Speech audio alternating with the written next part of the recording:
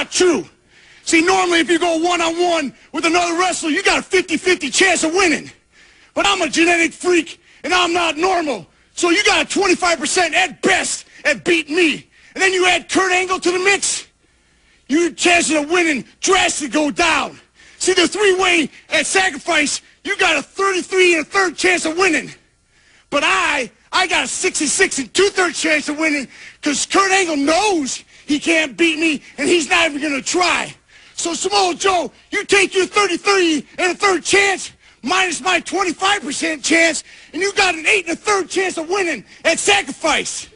But then you take my 75% chance of winning, if we used to go one-on-one, and then add 66 2/3%, I got 141 2/3 chance of winning at Sacrifice.